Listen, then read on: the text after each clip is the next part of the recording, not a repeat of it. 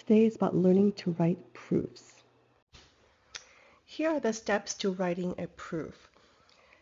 Step number 1 is the proof usually comes with some kind of a diagram. We add more information to the diagram based on what we know. The second step, we write down what we know using words. The steps that we know are usually given to us.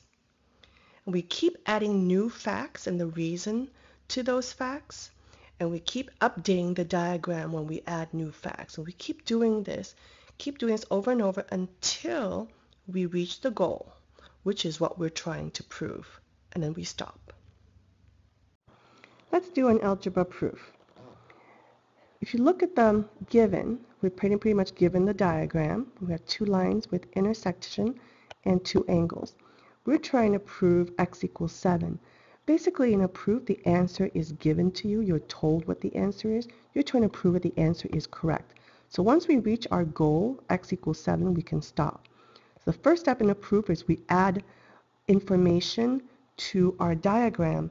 Well, I recognize these two angles. They equal each other because they're vertical angles. Okay? So I'm going to start my proof by the second step, which is writing down what we know. We know the two angles, we can abbreviate, are congruent because they are vertical. Congruent angles mean they equal each other, so we're allowed to equal the two expressions to come up with an equation. So we put equal 2x plus 14. These two equal because they're the same degrees. Now we just have to use algebra to solve. So I'm going to add 7 to both sides. This is going to cancel out to 0. All I'm left is 5x on the left, 2x plus 21. 14 plus 7 is 21. Now I'm going to minus 2x to both sides because these are like terms. They can subtract together. What I'm left is 3x equals, this cancels out to 0, 21.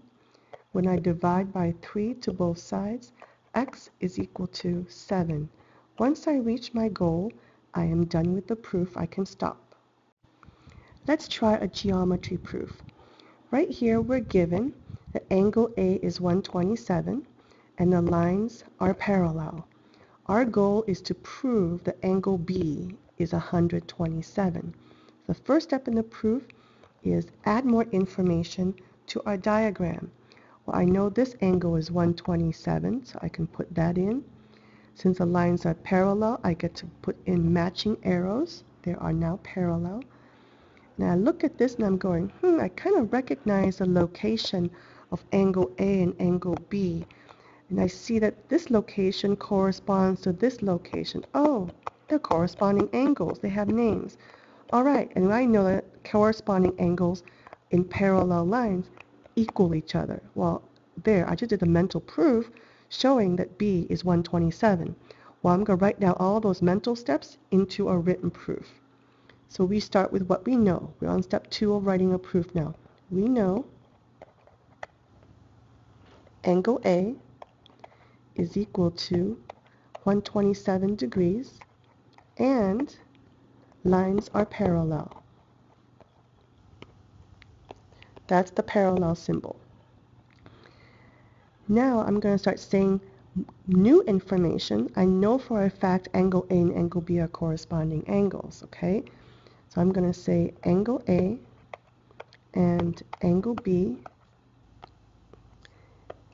are congruent because corresponding angles, and you can abbreviate, are congruent when lines are parallel. And now I'm just going to say, well, A and B are congruent, right? Therefore, here's the symbol for therefore, 3 dots like that. Angle B is equal to 127 degrees. You see how I just reached my proof, the goal? I am now done.